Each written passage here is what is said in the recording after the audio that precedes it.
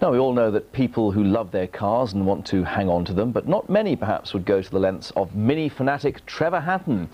He's ensured that he's always surrounded by mementos of the famous little machine by building his home furnishings from their spare parts. He joins us now from a sofa made from the front end of his favourite motor.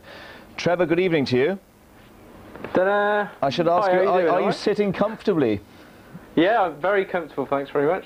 I have to say that memories coming back, that the Mini that I had wasn't the most comfortable of machines, but obviously it's serving rather better as a sofa in the living room.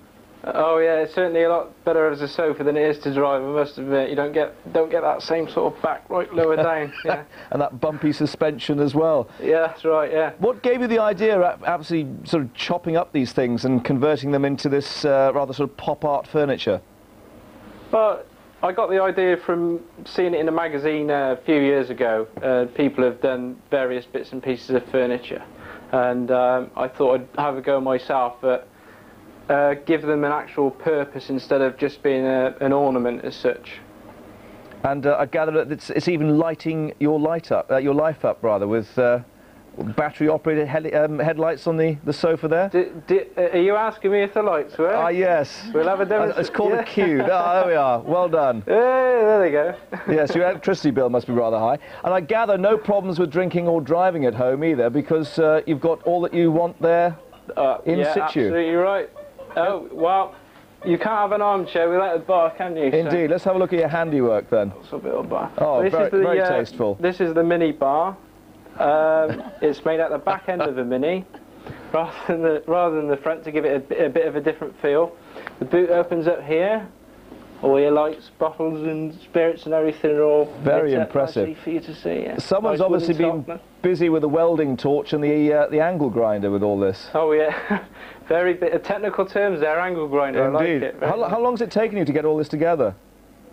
About 6 months now to build the 3. Because we've got a television cabinet round here. I don't know if you can see that. Yeah, Sky News, as you've never seen it before, presumably. Let's see what's under the bonnet. And there is the television.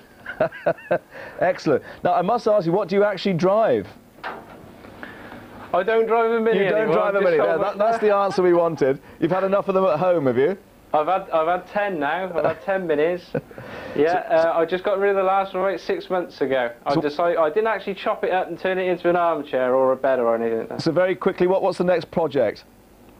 The next project, well, it could be a bed out of a Ferrari or something like that. Something rather more comfortable. Well, very impressive, right. Trevor. We're very impressed with all the handiwork there. Thanks very much indeed for joining us. Cheers. That's great. British eccentrics. Completely. The metallic paint was very impressive. Yes, done a nice job in it. Very nice you could come and spray mine. Now,